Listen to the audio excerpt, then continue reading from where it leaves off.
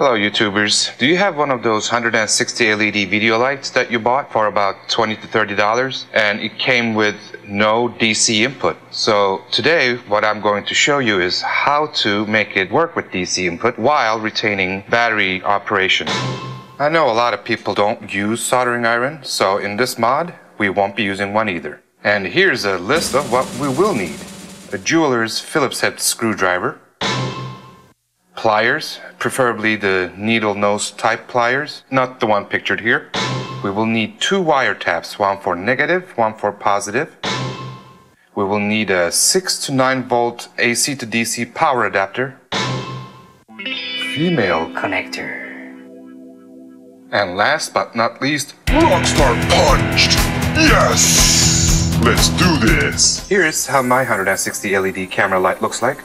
Now yours might look a little bit different. For example, the dimmer switch might be at a different spot, but I'm pretty sure once you open it up, the guts are going to be very similar. Don't be discouraged if yours doesn't look exactly like mine. Don't worry about brands because they just put brands on these like there's no tomorrow. I may be a little all over the place because it's the first time I'll be doing this, figuring it out as I go. Please keep that in mind. But I also believe that it's equally important to know what not to do. So I left some mistakes in there. I left my thought process and how I figured stuff out.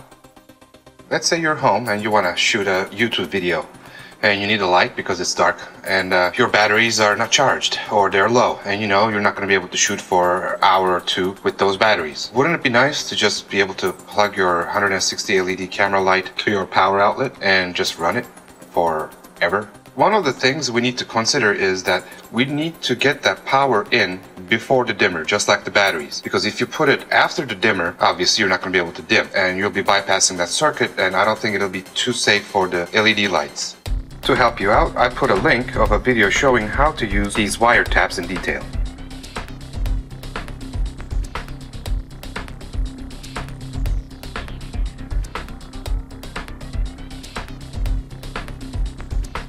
There are 4 screws that we need to unscrew to the inside of the light. As you can see, one of them is stubborn, so I'm just going to push it out and put those in a safe place there. And we're just going to try to figure out how to get to the inside of this. And we can't get to it from the back side because that's where the batteries go. So we're just going to pry it open like that. So it's actually the LED lights that come out. And here it is, the inside. Now what it is the power comes from the batteries and goes to the dimmer circuit first, and then from there to the LED lights. As you may have figured out, the way we're going to put our DC input, the female connector, to our circuit is with these wire taps. You want to open them up a bit because you don't want to put too much strain on the cables while you're trying to slide them in.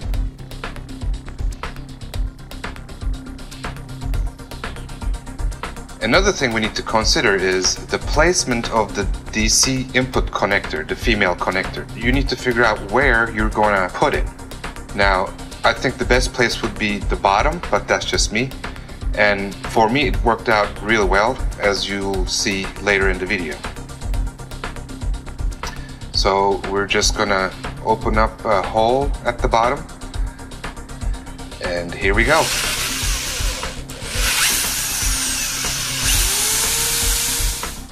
Let's see if it's going to work. I'm going to go ahead and slide in the female connector, and perfect. I mean, couldn't get any better than that. Now the next step is to figure out where we're going to put the wire taps. That's also a very important step. Actually, it might be the most important step because it is tight in there space-wise, and these wire taps aren't necessarily small. So the placement of the wire taps is very important. 1, it needs to be before the dimmer circuit. 2, it needs to fit inside the light casing. Once you tackle those issues, it's a smooth sail from there. So I went ahead and put the first wire tap for the positive where you see it. It's the longest running red cable, which is the positive. And of course it didn't work because it doesn't fit. You can't close the light as it is right now. But I'm gonna go ahead with the negative terminal now, which is the black cables. And as you can see, I found a pretty good spot for that wire tap. And with the needle nose pliers, I'm actually closing it up right now. And as you can see, it's not too easy, but it's not really hard. I have fat hands, so there it is. The negative terminal wire tap is in place, and it's actually a pretty good spot for it. And I know that those places I put the wire taps are before the dimmer circuit. Now I'm going to undo the positive terminal wire tap that I put there before, because there it just won't close. We need to figure out another spot. So the only other spot that I can put it is where you see right there, but the cable length there is really short, so I won't be able to actually pass it through. But that's fine, as long as I can get the loop to make contact with the metal piece inside the wire tap, we're good to go. So that's what I'm going to try to do now, put the loop inside the wire tap. And again, with the help of the needle nose pliers, I'm closing the metal part and trying to fit that second wire tap, which is the positive now, right next to the negative, and we have light, and it fits perfect. Another thing we need to consider here is if we yank on that cable, the power cable, it might damage the cables inside, the connections inside. So I'm going to put a zip tie and tighten it up so that when we yank on the cable, the tension is on the zip tie and doesn't put any strain on the connections. I'm going to tighten it up a little bit more.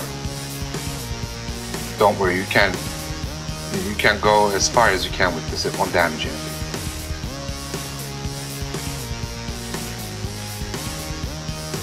And let's check it out. Here we go, we're closing it up, and it closed. Perfect. Now we're just going to go ahead and assemble it. Screw our 4 screws back in place and test it. Of course, I would recommend you test this before you close the circuit, just in case. We also need to check to see if it's going to work with the batteries and without the DC power. So I put the batteries in, they're fully charged, and without the DC power, it's working with the batteries like it did before. Perfect.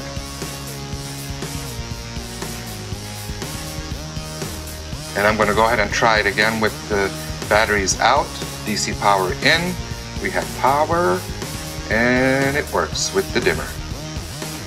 Mission accomplished. I've put together a package that you can purchase on eBay that includes the AC/DC power adapter, the female connector, 2 wire taps, and the zip tie that I've used in this video for 10 bucks. That way you don't have to worry about mismatching the male connector from the power adapter to the female connector. You know, they come in different sizes. And the power rating of the power adapter, it's all there in this package, already done for you. Do this mod at your own risk. Always make sure you unplug the DC power before you put batteries in, or take the batteries out before you plug your DC power in.